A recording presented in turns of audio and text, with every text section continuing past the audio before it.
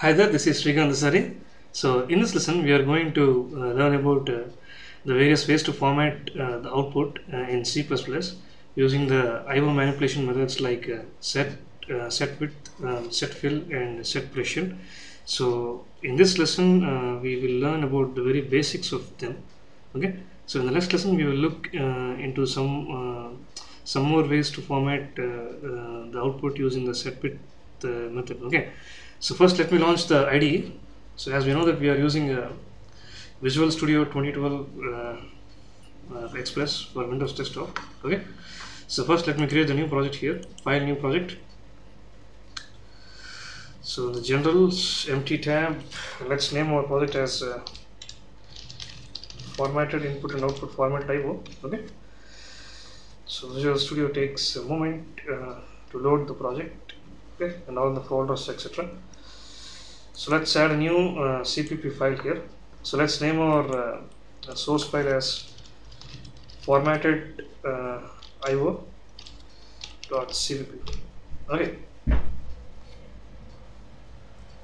So first let us add the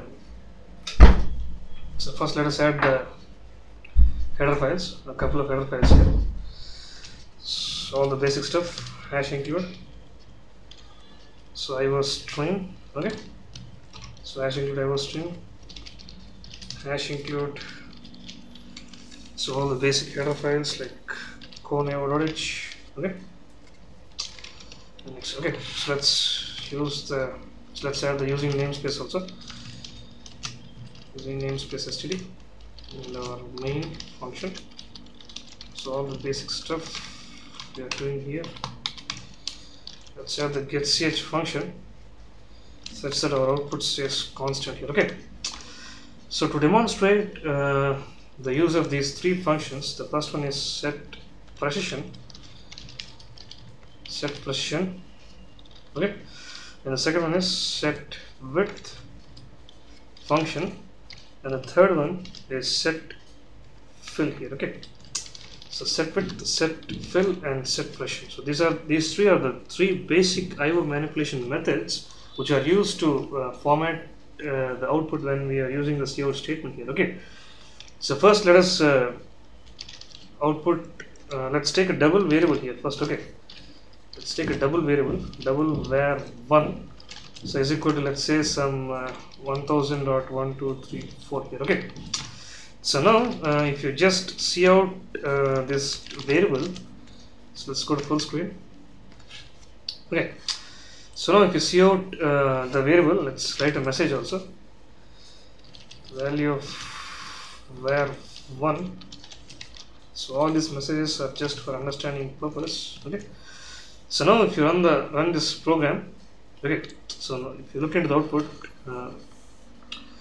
by hitting the F5 here, okay. So if you observe, the output is 1000.12 here. Okay. So this is not the value which we have stored inside the double variable here. Okay. So this is because the default precision value for both floating point and double in both C and C++ is 6 here. Okay. So combined with the digits before the decimal point and the digits after the decimal point, the total number of digits were allowed is 6 by default. Okay, both for float and double. So that's the reason you are getting 1000.12 here. Okay. So in order to come out of this loophole, we use the method setprecision here. Okay. So if you say something like this, cout and setprecision. Okay. So before that, our IntelliSense is not pointing towards that method because we didn't add the header file iomanip here. Okay. So hash include iomanip is the header file which we have to use at the beginning to make use of these three methods, setprecision, setwidth, and setfill. So let's now let's add that setprecision method here. So it suggests, okay. So let's set our precision as 10. Okay. And then let's use this cout statement once again to print the exact value here. Okay. So now if you run the program,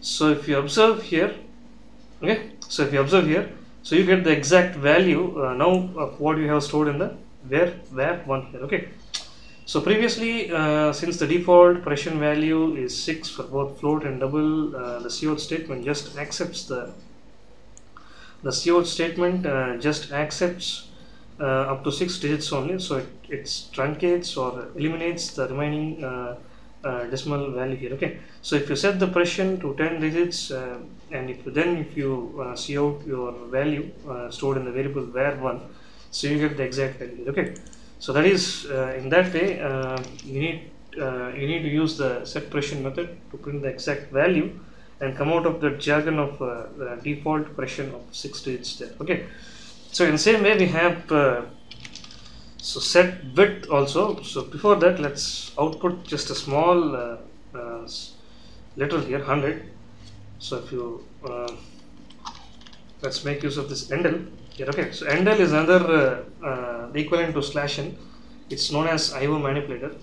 It's the job of endl is to just to make to print the output in a new line here. Okay, so as soon as this cout statement is executed, if we put endl at the ending here, endl, so the cursor shifts immediately to the next line and the next cout statement gets printed in the next line here. Okay, so now if you run this application, a small program, so you get just 100 displayed in the output screen here. Okay, so again, if you make use of set width method here, okay, let me stop the debugging here. Let's go to full screen.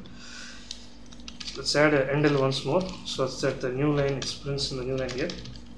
So cout, okay, cout. So now if you make use of this set width method, and if you say some set width of some 20, let's say 20, and now if you output that 100 string literal 100 here. Okay, so if you run the program, so you observe the difference here. Okay, so the 100 got displayed, the left justified by default. The cout statement justifies the value to the left hand side of the console window. Here if you observe, we have set the set width to 20 and then it displays the literal 100 to right in the form of right justified manner here. Okay, so if you observe, the total count of this space is total 20 and the remaining 17 spaces were left blank, and our literal 100 is right justified towards right justified. Okay, so if you make use of setfill method, okay, so you understand better how the space is used there. Okay, so let's make use of the setfill method. Setfill. So setfill has an argument of a special character or a symbol. So whatever you wanted, you need whatever you feel required to fill in that space occupied by the setwidth method here. Okay, so again setwidth 20. Okay, setwidth 20, and let's again take that 100 only, 100 literal here. Okay, so now if you run the small program once again, so you get the idea here. Okay, so first the set width, it sets the width to 100 and it fills the stars. So if you observe here, you have 17 stars. Okay, so 17 stars here. Okay, 1 2 3 4 5 6 7 8 9 10 11 12 13 14 15 16 and 17, and the remaining 3 were occupied with a string literal 100 here. Okay, so first it sets the space of 20 digits and fills it out with the stars, and the remaining is our literal here. Okay, so in that way the setfill works here. Okay, so here we have seen the 3 basic methods in the IO manipulation section here. Okay, so these 3 methods were stored or defined inside or declared inside this iomanip header file here. Okay, so first and foremost was setprecision. So as we know that, once again let's run the application here. Okay, so as you know that the default precision value for both float and double is 6. So for that purpose, if you want the exact accurate value, you need to be more specific with the precision values here. Okay, So for that reason we have made use of the setprecision method to 10. So it allows the total 10 digits including the both after the fraction part and the decimal part here. Okay, so total 10 digits are available. So even though if you make somewhat larger here to if you add 6 7 to your fraction part, and if you run your application once again, already it's running, let's stop it and run again. Okay, so you get the exact value here. Okay, so without any disturbance. So if you add one more digit to your fraction part, then that's not going to work here. Okay, so now if you run your application, so you get the rounded value here. Okay, so you have stored 679 1 2 3 4 6 7 9 in the decimal part, and it just a total since we have set the precision value to 10, and here it gets rounded off here. Okay, and rounded off, and just it's displaying 8 here. Okay, so in order to avoid this problem, if you make your set precision to 20, and if you run your application, so you get the exact value once again. Okay, it's 1679 without any problem here. Okay, so the exact value but that you have stored inside the var1 variable var1 here. Okay, so next we have looked into setwidth method. So setwidth method, so if you go to output stream once again, the setwidth method sets some width since by default the cout statement, whatever the literals or strings or variables you print using the cout statement are left justified. So if you want to make them right justified with some certain number of spaces, you need to make use of this setwidth method here. Okay, and also we have looked into the setfill method. The setfill method just fills out the empty spaces or blank spaces with some special characters or symbols. Okay, so this is the basic stuff about the IO manipulation, the most basic IO manipulation methods in C++. Okay, so see you in the next lesson. Goodbye.